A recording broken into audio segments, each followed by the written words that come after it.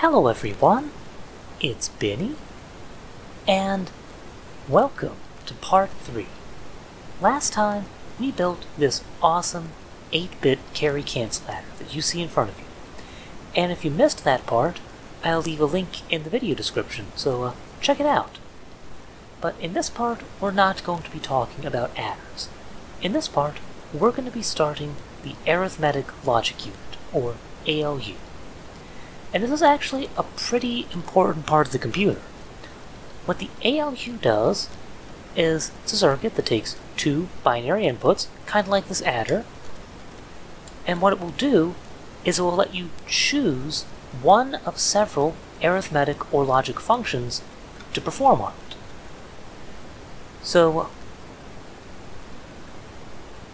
So very briefly, just to give you an idea of what I'm talking about, I've taken an existing ALU and input 5 and 3. And on the side, I've selected the addition function. So 5 plus 3 is indeed 8 in binary. If I select a different function, like say the subtract function, 5 minus 3 is 2. Cool. If I select yet another function, like this is the XOR function, and if you notice the inputs, if you would put these through an XOR gate, that is indeed what you would get. So, yeah, it's just, this is sort of how an ALU works. You have 2 inputs, and you can select which arithmetic or logical function you want the circuit to perform on them. And it's really cool. This sort of thing is going to be the basis of really all the computing in the computer. Now, before we jump in and start building this, I think it's only fair to acknowledge something. The ALU I'm about to build here is about 95% identical to an ALU created by Koyarno. And it's not completely identical. I do a few things a little bit differently, and I add a couple small things that he didn't, and exclude a few small things that he did. But the reason I'm building an ALU that is so similar to his is because Koyarno's ALU design has just a whole arsenal of really awesome properties that make it incredibly useful for making a computer with. And I have yet to find any ALU design that offers a comparable set of features. So it's really awesome. Special thanks to Koyarno for his amazing ALU design. And with that, let's go ahead and let's get building. Okay, so right now we have an 8-bit adder. That's the addition function done.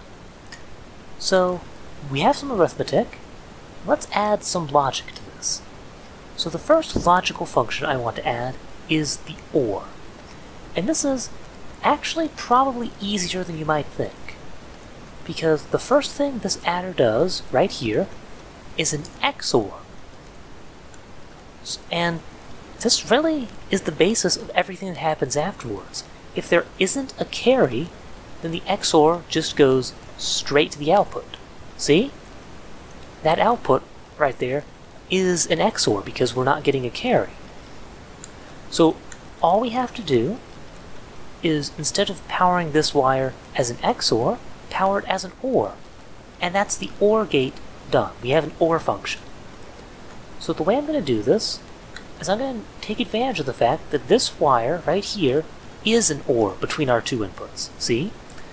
It's only on if one of the inputs is on, and it's only off if both are off.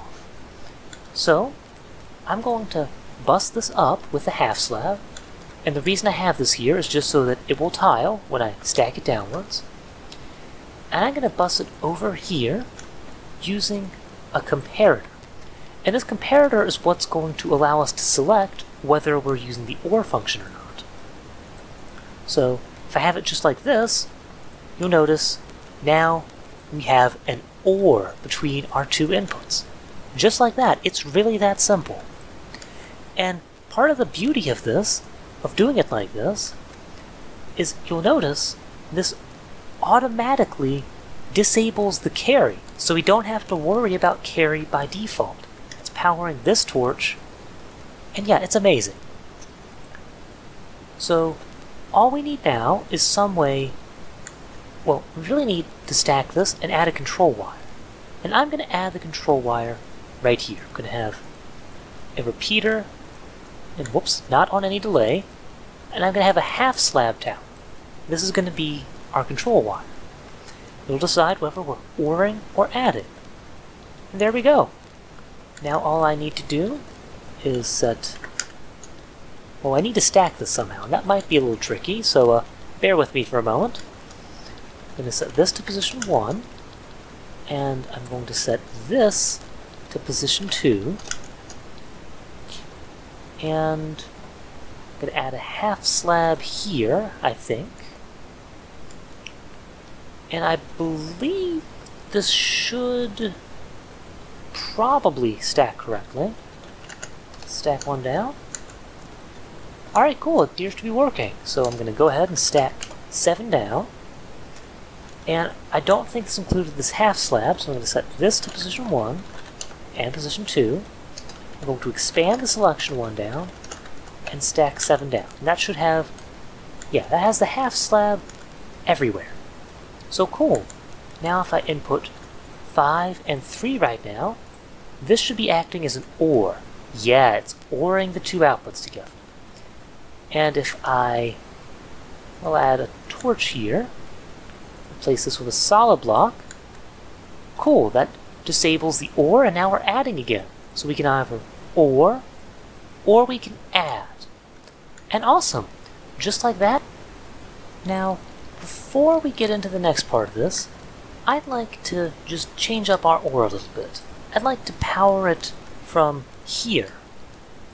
Just one block lower, and that'll just make the wiring a little bit easier when we eventually hook this up to something. So, there. Now for the next part of our ALU, I'd like to make a couple observations. First off, let's turn on OR mode, and let's OR together some inputs. Now, when I'm doing this OR, the whole function is completed in this wire right here. All the rest of the adder logic, the final XOR, and this fancy carry logic, for all intents and purposes, it's doing nothing. It's just sort of there. We aren't doing any useful logic with it. So that's the first thing I'd like to observe. Now I'm going to turn OR back off. The second thing I'd like you to observe is, let's pretend this input is stuck on for some reason, and we can only control this input. What does the XOR do? Well, if this input is off, the XOR is on. If this input is on, the XOR is off. You might notice that's a NOT gate, that's an inverter. So if one of the inputs of an XOR gate is stuck at on, then the XOR gate's effectively acting as an inverter. And as we just noticed, we have an XOR gate right here that we aren't doing any useful logic with. Do you see where I'm going with this? So if we just power the other input to this XOR, we can get inversion of the output essentially for free, and we'll have the NOR gate. So the way we're going to do this is with a little trick called flood carry. And in carry cancel adders, it's actually pretty easy to implement. All you have to do is power this. Basically, disable the cancel. So if we don't cancel any of the carries, then any carry will go through to every single one of these XORs. And since all the inputs to all the XORs will be stuck at on, it'll be an inverter. Unfortunately, powering this isn't quite as simple as what I'm doing here. I mean, logically speaking, this works. You could power the cancel torch, for lack of a better name, from the side like this, and everything would work just fine. The problem is, we're going to want this space right here for some other circuitry in the future. So, instead, I'm going to power it from the side, right here, with a comparator. And this means, yeah, doing it naively like this, sure it disables the torch, but it also powers the XOR gate. It's like inputting one of the inputs for us, and that's not what we want. So I'm going to use a comparator to subtract enough signal strength from this so that it only disables the torch and doesn't influence this XOR gate at all. And yeah, that's my plan. So first off, before we do anything else, it's important that we stack this. So I'm going to go ahead and just lay out a little bit of wiring to, well, do this. And I think this is the right amount to do. So I'm going to go down 1, set this as position 1. I'm going to go shore up here, set this as position 2. Going to expand 1. And whoops, right here, I'm going to copy. And I'm just going to start pasting. So here I'm going to paste -A. Cool, it connects. And here, again, paste -A. And one more time. And just like that, we have all of our signals. So this is our flood carry town. And I'm going to break this block, place a solid block, and say this is our input. This does flood carry. So if I turn this on, it reaches all the inputs, and actually the last one is already at the perfect signal strength. Just enough to reach the torch, but not enough to go through the XOR gate and do anything meaningful. So there's two ways you can power these comparators. One way is by using a... Did I just throw it? I did. Okay, let me get a new one. One way is by using a hopper and putting it here and filling it with items until it subtracts enough signal strength. If you're on the OR server, though, you can get this nifty gray shulker box, and it has furnaces pre-designed to emit specific signal strengths. So that's really cool, and I'm going to be using this trick to do this. So for the first one, we want to subtract a signal strength of 12. And I already got this out ahead of time just to save a bit of video time. So whoops, 12. And oh, right. The comparator should be in subtract mode. There you go. So yeah, comparator in subtract mode. The next one should be 8 for the perfect amount of signal strength. So there. And as you can see, again, reaching that.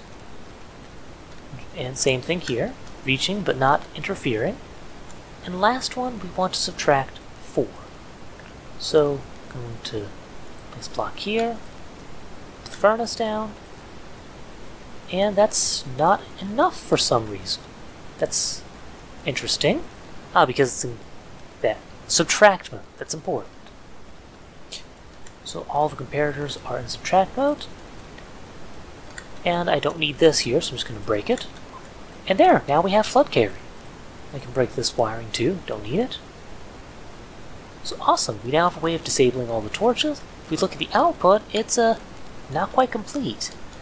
And that's because we don't have the carry in on, the final part of the carry line. So that's just something you're going to have to remember. When you want to do flood carry, you have to turn on the carry. So let's test this. Let's put this in OR mode. Let's OR 5 and 3. What do you know? It's doing the OR, and it's inverting the output. So we now have a NOR gate. That's awesome. So now what happens if I disable the OR? In fact, let me label this OR. If I disable the OR, look at that. Now this is acting like an XNOR gate. So the inverse, or an XOR gate with an inverted output. And that's really cool. So now we have 4 different functions that our ALU can perform. We can perform, well, we disable everything, bring it back to the default add state. We can add, we can OR the end outputs together, we can flood carry to make this NOR like you just saw, or we can just straight up flood carry by itself to make it XNOR like you also just saw. So cool. This is a fantastic basis for an ALU. It's definitely not complete yet, but we've made some good headway. We have a good set of logical functions. We have the most essential arithmetic function, I should say. And yeah, so thank you. Hope you enjoyed. Hope you learned. And in the next video, we're going to continue working on this ALU. Add a few more functionalities just to flesh it out a bit, make it more generally useful. Thank you. See you then.